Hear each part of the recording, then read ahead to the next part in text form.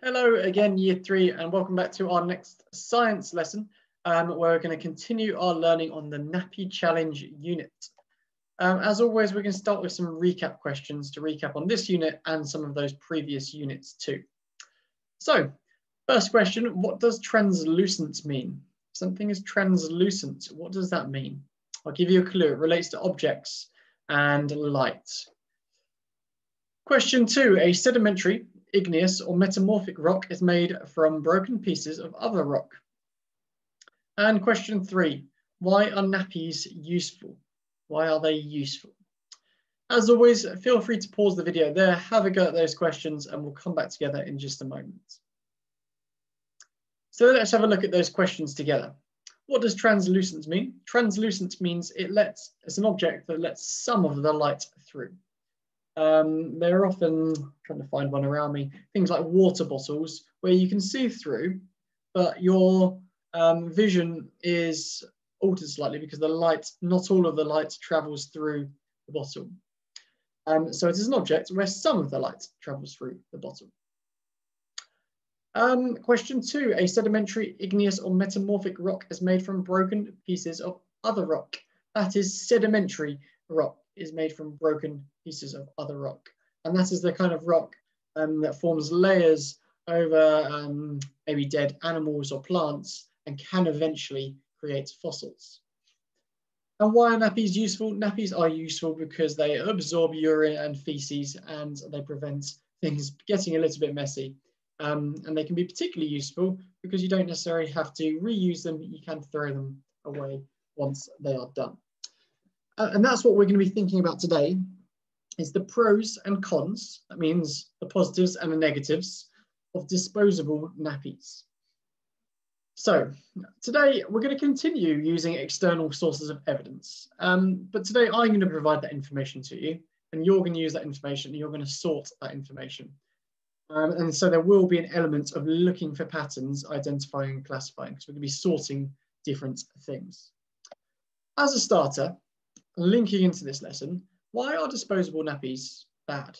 So we thought of lots of reasons why they're good last lesson, but why are they bad? Take a few moments now, maybe have a quick think, maybe jot down some ideas. Can you list as many reasons as possible why they are bad? Once you're ready, you can come back and we'll carry on with the lesson. Let's move on then. Perhaps you thought of a few reasons. Something that we've already touched upon is the fact that we throw them away every time we use them. And we've got to consider what happens to them every time we throw them away. And that's what we're going to look at today. So I've got a nappy fact for you. About 8 million disposable nappies are thrown away each day in the UK. 8 million every day. And that's just in the UK. That's not across the world. That's just in the United Kingdom. I've got some big maths for some of you to try to work out them. And I think the first two we'll definitely be able to have a go at. The third one might be a bit too tricky. But let's look at them. If that's 8 million a day, how many would that be each week? And that would be 8 million times 7. And then how much would that be each month? So let's assume there's 30 days in an average month. 8 million times 30. Give you a clue. 8 times 3 is going to help you with that one. The last one, I'll be super impressed if anyone can work this one out. How many would that be each year? Which would be 8 million times 365. And that produces an incredibly large number. So let's look at each of those. How many would that be each week? It would be 56 million. 8 million times 7 would be, well, 8 times 7 is 56. So 8 million times 7 is 56 million. Quite a lot of nappies each week that are being disposed of. How many would that be each month? 8 times 3 is 24. So 8 times 30 is 240. That's 240 million nappies being thrown away each month. Now, this is the bit that's really mind-boggling. How many would that be each year? 8 million times 365, which is a number that I had to double check how to say it. 2,920,000,000 nappies being thrown away each year. So as you can see, that's quite a problem. There's a lot of nappies being thrown away. Where do they all go? That's what we're going to consider. So what do you think? What happens to those disposable nappies? after they've been used? Where are they going to go? What's going to happen to them? All those millions and billions of nappies. What are we going to do with them? Well, the vast majority of nappies are not recyclable, so they can't be recycled and must be thrown away with general waste. This means they will probably end up in a landfill or being burned. As most disposable nappies contain plastic, they take a very long time to break down.